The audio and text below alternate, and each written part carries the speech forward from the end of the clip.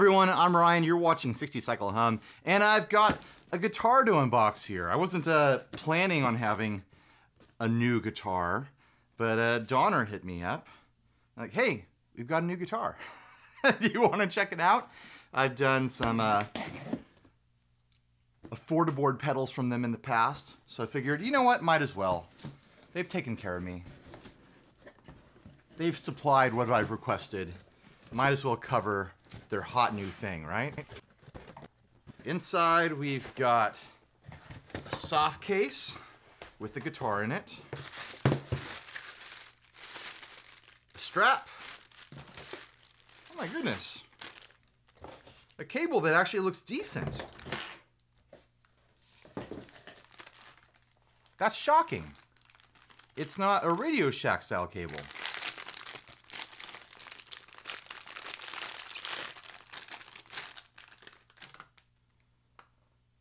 Yeah, that's a decent looking cable right there. I'll have to plug that in and see if it performs. What's the quality of the strap? Now that they got my attention with that cable.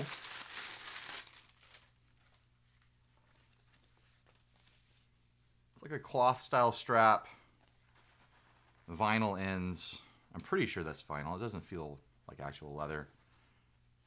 Metal loops on this. I like the cloth.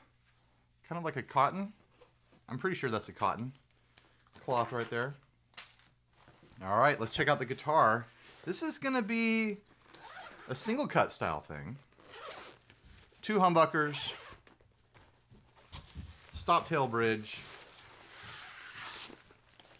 Well, full tune-o-matic style thing. The case, by the way, it's a little padded. I mean, it's a really cheap style gig bag. There's nothing wrong with that. These are, I think, $170 guitars, $180 guitars, something like that. You can already tell there's a fun color under there, right? Of course I'm going to choose the loudest, funnest color they have.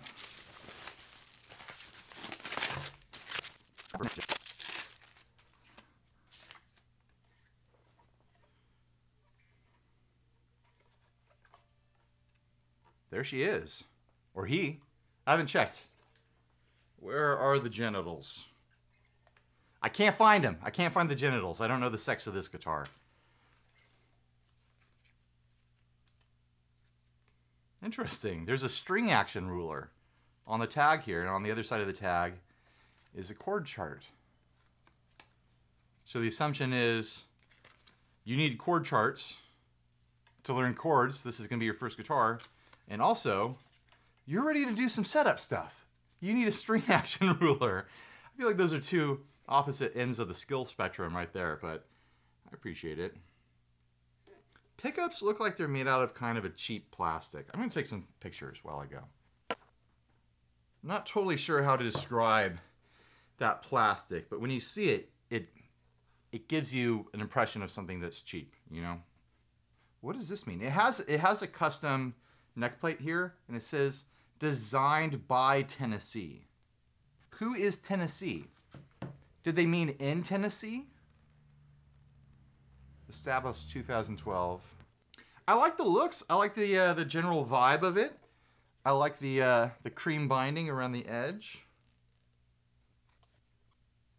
A little bit of bubbles and imperfections in the binding down here at the jack plate. Honestly, not the sort of thing anyone should complain about with a sub $200 guitar. I'm just pointing out little things that I notice. A little bit of flame on this maple bolt-on neck. Kind of a fat feeling neck too, really fills my hand. It's very light compared to this light maple, but there's actually a cream binding around the headstock edge too. And around the fretboard. Frets feel decent, but not spectacular. Probably better than what you'd expect for a sub $200 guitar. Oh, they're gritty though. I could either smooth those out on my own or just let time take care of them. But yeah, those didn't get polished. Those are gritty frets. I'm going to plug it in, see how it sounds. I want to check out this cable. Looks to be like a 10-footer. Does it say on here? 10 foot. I know how to eyeball distances, apparently.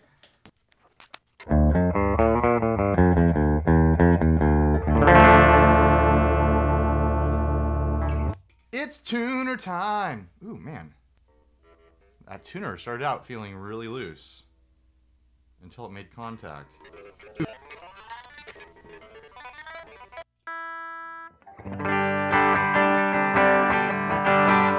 A couple of these tuners felt very bad. If I was going to turn this into a regular player for me, I would be doing a tuner swap on it for sure. It's got that bad feel like you're turning forward and it's fine, and then you have to turn back and you have to do this huge jump to be making traction on those gears again. Yeah, those are probably the cheapest feeling tuners I've felt on a guitar in a long time. And that's saying a lot. That's a little bit of a bummer. All right, let's check out the range of sounds from this thing and see how it plays. This is on the bridge pickup. There's the neck. Let's break in the strings a little bit before I play it too much. All right, let's see if that helped. I'm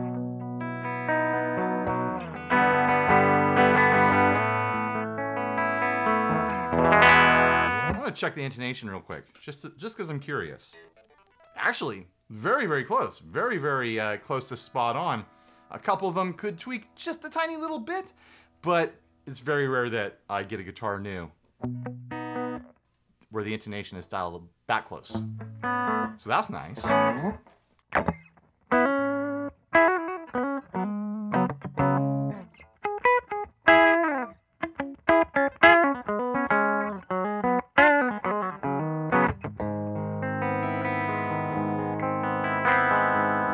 This is a spooky chord that needs some delay or something.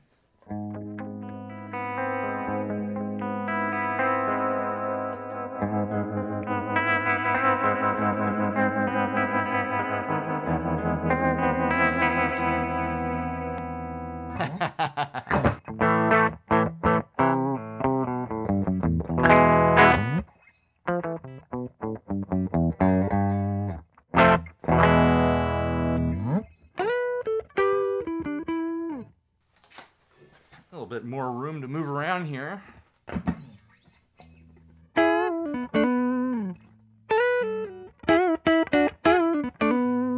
like the sound of the neck pickup. It is creamy.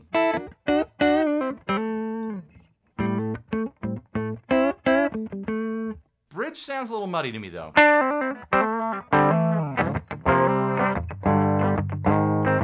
You know me, I like a twang.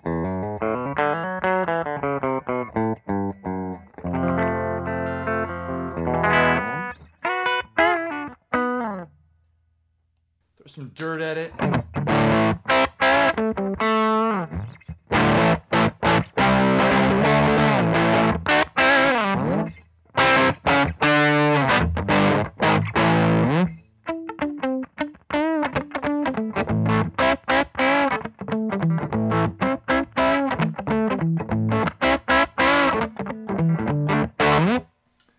Go high gain with the Rev G4.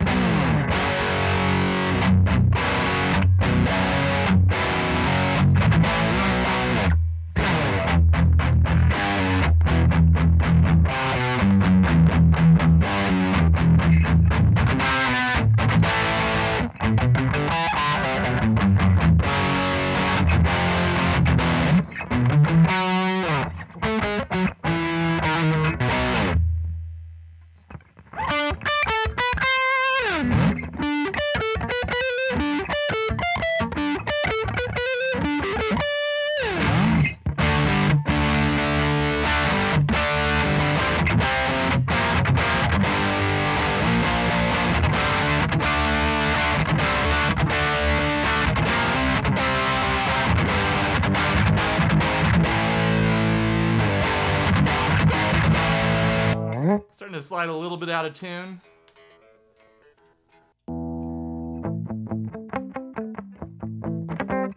little bit of tube screamer action.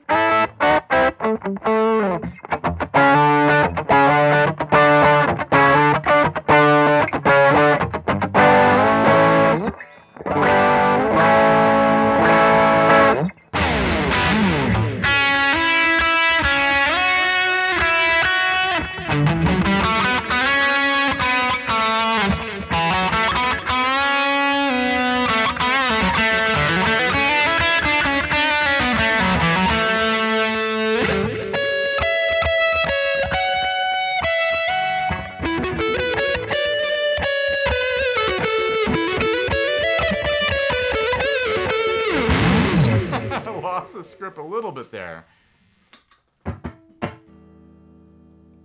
Here's the in-between setting. I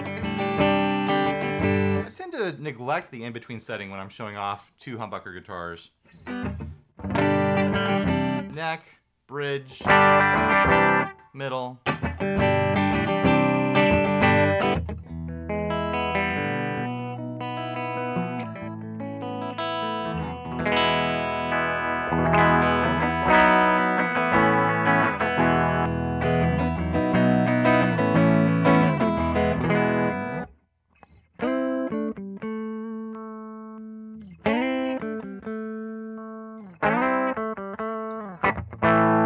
Make sure the pots work. Here's the tone,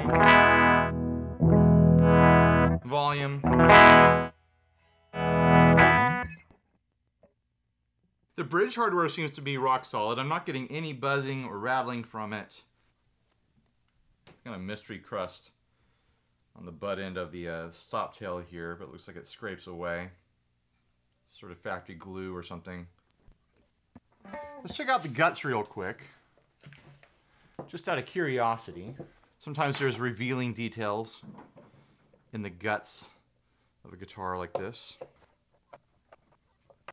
Lots of room in here to do whatever you want. Really simple. Exactly what I would have expected. Mini pots. You know, basic three-way switch. I mean, no surprises, really. Interesting little spacers here they put in. I'm assuming to bring this up to flush height. I've never seen that before. Little strips of adhesive rubber. Interesting touch. Button it back up. Try to figure out if there's anything else I need to show off about this guitar. What's something obvious that I'm missing here? Something that everybody needs to know about this guitar if they're thinking about purchasing it. I'll look up the actual real price real quick. $160. It's $160 from Amazon. So it's going a little bit higher on it than it is.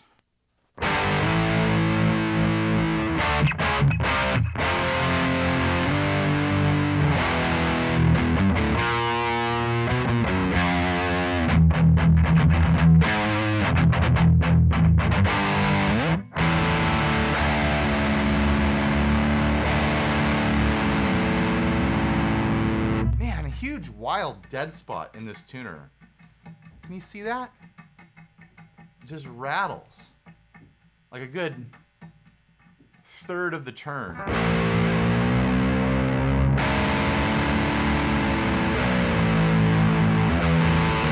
It goes in tune and it seems to stay in tune, but man, those are cheap tuners. There is a very low-end centered sound from this guitar. It wants to be thick, it wants to be heavy, it wants to hit a lot of distortion.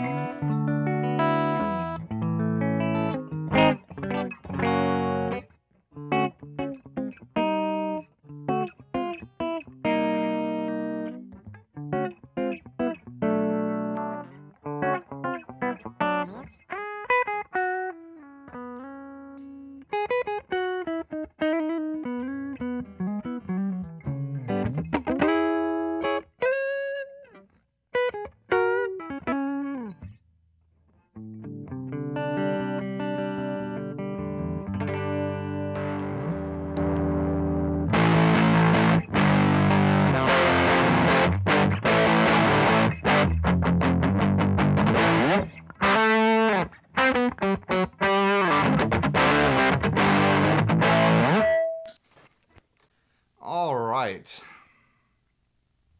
Time to ask some big questions and come up with some big answers. This is a $160 guitar. Can I recommend it to anyone?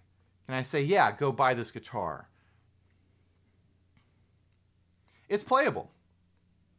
It's got a very full neck. If you're looking for a cheap guitar that fills your hand, there's something about it. It's like a full D kind of shape. Or maybe just like a fat C, I don't know. It feels chunky, but it's not thick like baseball bat thick. It's certainly not a slim neck though. The radius feels pretty flat on it. I wouldn't be surprised if it was somewhere between 12 and 14. The action as it came set up, higher than I prefer at the 12th fret. Of course, it can be adjusted. I don't detect any buzzing across the fretboard as it is now.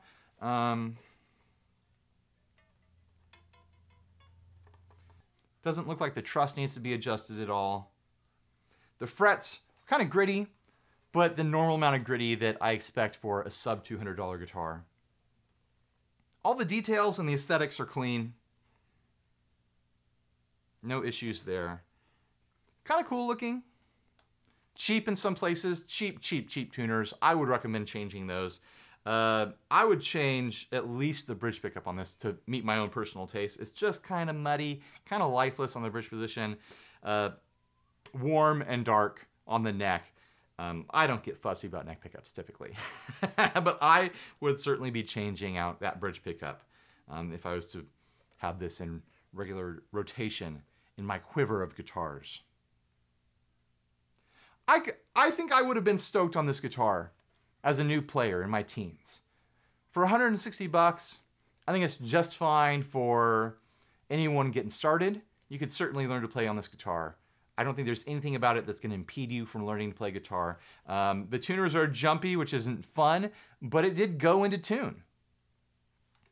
It came intonated just fine too at the 12th fret. You could play this. You could learn to play guitar on this. As far as everyone else, if you're curious about it just for the looks and diving into a hobby thing for the more experienced guitarist, sure, go for it, I guess. It's attractive. I don't hate the headstock shape on it. You could get creative with this and do funky upgrades and experiment with stuff. Bolt-on neck means that you could get crazy refinishing the body if you wanted to. You could have a project starter here. And I think you could dial in this guitar to be a fairly decent, giggable guitar with some work. What do you guys think? 160 bucks? Are you curious at that price point? If you were shopping with 160 bucks, would this be on your list? I feel like if I was going to go 160 bucks on a new guitar, I'd probably get another Squire Bolt Mustang, honestly. I just love that guitar so much, that format so much. I think this is totally playable. There's a couple things that need to be upgraded that I've already gone over. But that could be said for any, sub $200 guitar. I do think this far outshines the Epiphone SL that I had by miles. So there's that. Tell me what you think down below. Do you think that this is an attractive guitar? Are you interested in it? What would you buy if you had 160 bucks and you wanted a guitar? Looking forward to reading all those comments. So anyways, thanks for watching. Please like, subscribe, dislike, leave me rude and nasty comments. Support us on Patreon. And, stay grounded. Bye, everybody.